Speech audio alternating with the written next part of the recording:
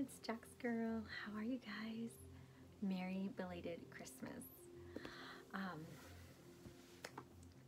wanted to make you guys a video for a while regarding a blanket that I made for a friend, and I just hadn't gotten around to doing it. Plethora of reasons, pick one. Worked a lot, worked a lot, worked a lot, worked a lot. We are definitely seeing a nurse shortage at work. If this is your first time here, welcome. I am a nurse and working through the COVID times. So, but that's not what this is about. There's no update on any of that. We're going to be COVID virus free in this video, okay? So other than that, let me show you guys the blanket that I made.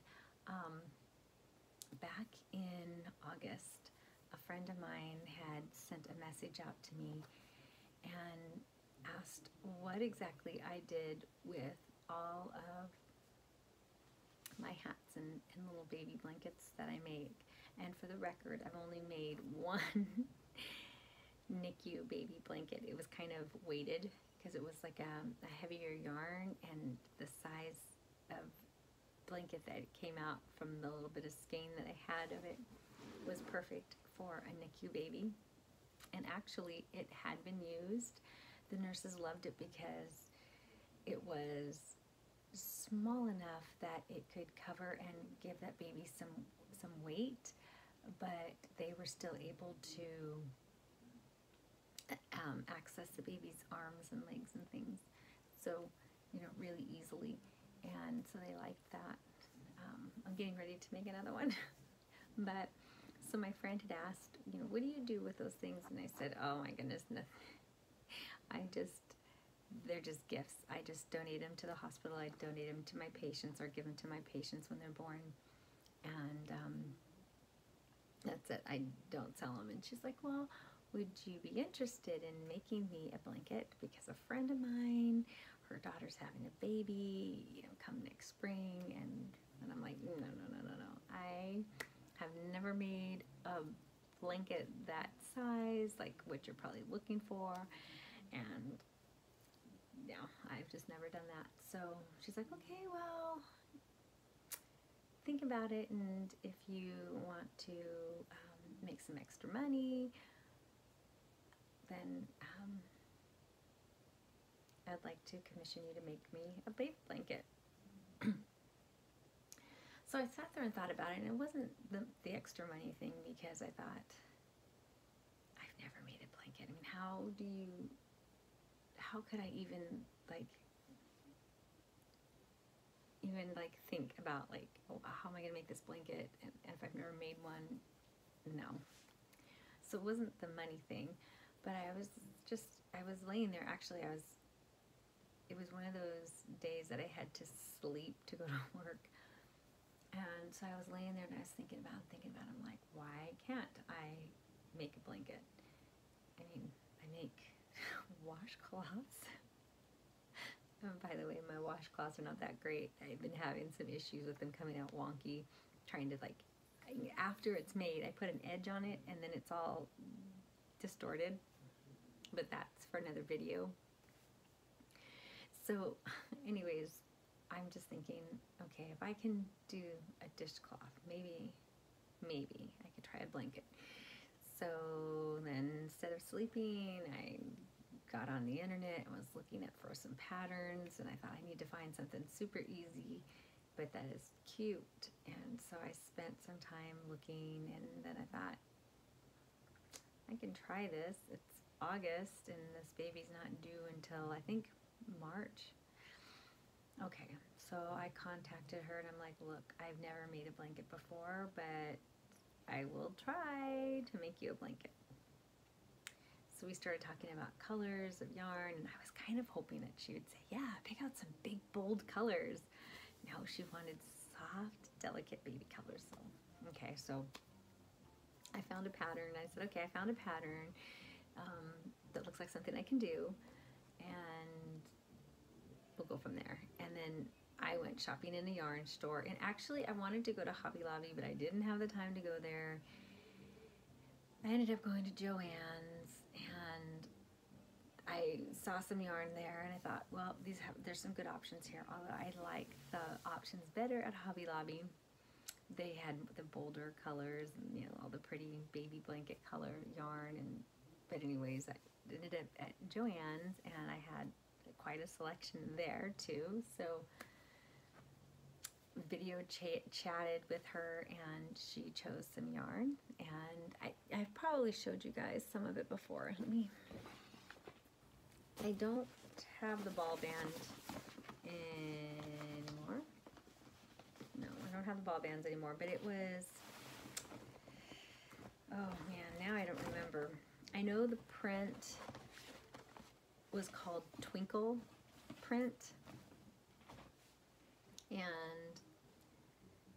oh, you can't really see it. Anyways, it's basically a white with some pinks and blues in it and yellow. Yeah, it's really pretty yarn. So this is what she picked, and then I got to work, and it took me a while. I started and then restarted and then restarted and restarted, and I finally got it. Let me show you. I think I ended up putting in 5 balls of yarn. So here's my blanket. It's a nice stroller size. Off the top of my head, I don't remember the measurements, because it's been a while now since I made it. And my friend came from Florida, and she was supposed to stop and visit me here in California and pick up the blanket, and she forgot. She was really busy. Her birthday was Christmas Eve, and she has a granddaughter whose birthday is Christmas Eve, and then she had some friends that were celebrating big birthdays and stuff. So she'd just been a busy girl with the Christmas holiday and everything, and then flew back to Florida and forgot to make a date with me. And I have been so busy at work myself that I just wasn't in touch with all the social media, where I would have seen a whole lot of what she was doing and said, hey, let's get together. So anyways, I'm gonna just have to mail this out to her. I was hoping to see her though, but we found out the baby is now a boy, and so I added a blue, what do you call that, blue ribbon. Oh my gosh, excuse the fact that I've got a 5-year-old for a husband. He's been watching a lot of, like, oh my gosh, and here comes my dog. He's been watching a lot of, what do you call those, like, TikTok type things. The music, I'm like, what are you, like 5? Listen to the same music over and over, I guess, with the TikTok videos replay and stuff. So whatever, the latest thing. Actually, I've been watching some TikTok, and I get sucked into that. I like to look up Dutch Shepherds with the TikTok. Anyway, sorry for that. But I put a blue ribbon on, and I told my friend, I said, there's a reason why I'm putting the blue ribbon. And had it been a girl, I still would have put a blue ribbon. And the blue ribbon is because, do you mind shutting that door? Thank you. Because the thing that I like to do is with some of my baby hats, and I'm putting it into the blanket, is that when this mama uses this, she can take the blue ribbon off, but hopefully at least the first time baby will get that blue ribbon. And then when he goes to get married, or if it was a girl, when she went to get married, then the blue ribbon can be used for the something old, something blue, and something borrowed, because it technically belonged to the child, right?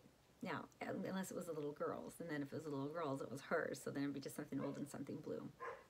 But that could be tied around something on the bouquet, or placed somewhere on a bride's dress, in the hem of her, petticoats, or underslips or tied into a bra strap or something, you know, or somehow put in there. But anyways, so there's the blanket. If I can figure out which way I made it, I think, okay. So I left in my markers, my stitch markers, so that was one ball. And then here's the second ball. Okay, that's where my second ball started. Oh no, that was the third ball. So one ball, this is the second ball, and then the third ball got started down here, right? Yeah. Then the third ball finished up in this ruffle. I added the fourth and fifth ball. Can you imagine? I wish I can tell you how big that ball of yarn was, because you would realize, like, but it's a standard size ball of yarn. Made it all the way into this ruffle. I'm glad that I made it so you can probably see it's like 3 layers. There's 1, 2, and 3. But oh my goodness, that was a lot of time put into making that ruffle. But anyways, there's my blanket. I'm so proud of myself. There, it's like this shell stitch. And I found the pattern at Bag O' Day Crochet by Crystal. She's on YouTube. I wish I can, now I lost where I was. Maybe, anyways, I was going to show you guys that pattern, but I'm kind of lost. I just got done finishing a blanket for my daughter, so my eyes are just done for the day. But anyways, and it's reversible, so there's no real front or back because this shell stitch works either way. So it was at Bag O' Day Crochet that I used her pattern, and it was called Monkey Business. So there's that. And then to go with it, because I do make baby hats, I decided to make a sweet little baby hat. And I put in the little bow for the guy, the little boy. So there's that. Yeah. So the problem I have now is pricing, and I did look up some different YouTubers talking about pricing, and with the amount of time where I live, minimum wage, the hours and everything tied in, this blanket would be worth over $100. No, yeah, a little over $100 with time and money and everything, and researching the pattern, all that. Going shopping for the yarn, you know, being in contact, all that stuff adds up, right?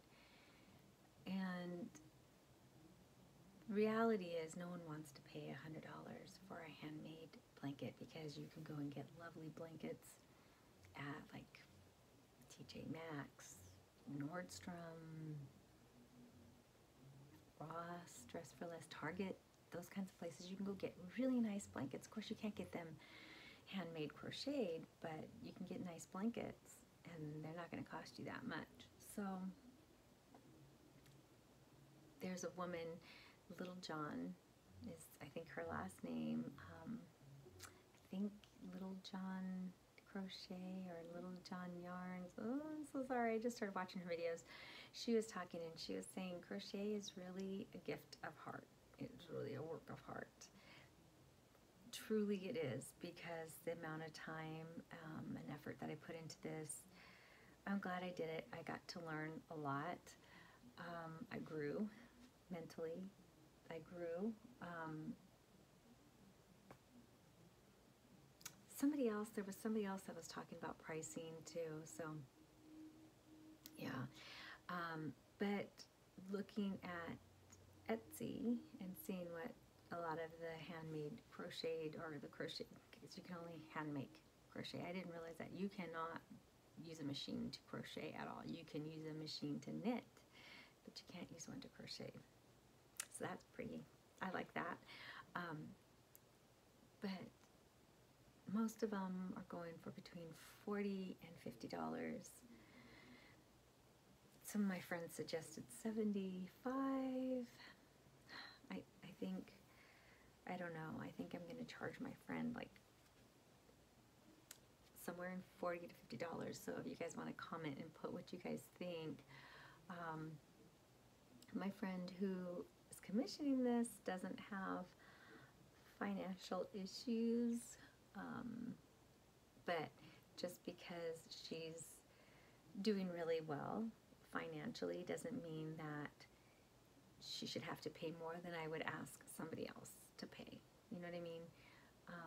I think if I were to do this again, I would discuss a price ahead of time.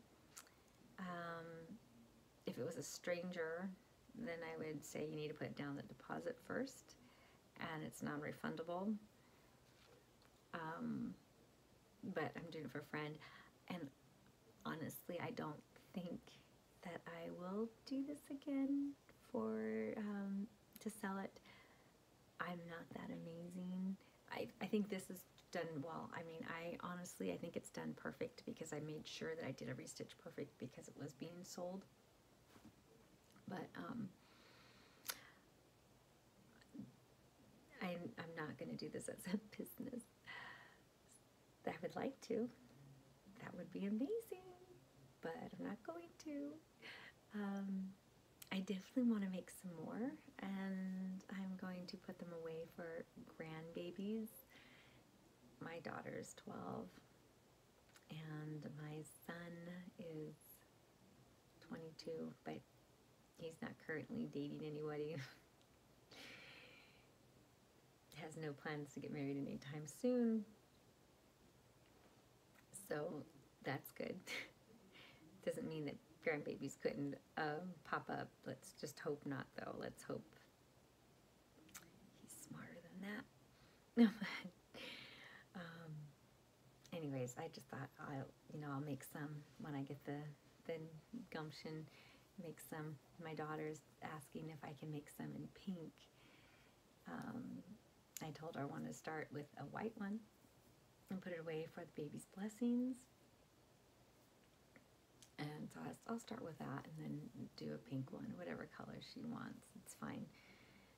I'm on the verge of turning 50, and with her being 12, and if she followed in my footsteps, I was 38 when she was born. So if she were to wait that long, I'm going to be ancient. I don't know where my eyesight will be. I don't know where my hands will be at that time. So I thought I should start making some of that stuff now and putting it away for later. And then we'll just see where we are then, right? But anyways, I wanted to share this with you guys and let you guys see that I was able to make something. So I wasn't doing a lot of cross stitching or much of anything else because I was working on those things. I got this done in September. I was like pretty proud of myself of how fast I got it done. And then I started a new project. So in another video, I will show you guys what I started and finished just the other day. It was supposed to be a Christmas present. It didn't get done in time, but it's done now. So that'll be a different video, but I wanted to share this with you guys, and hope you guys enjoyed it. Maybe feel inspired to try something new. 2021 could be a good time for learning something new. That might inspire you all to do something new. Anyways, I was gonna say I'll take care.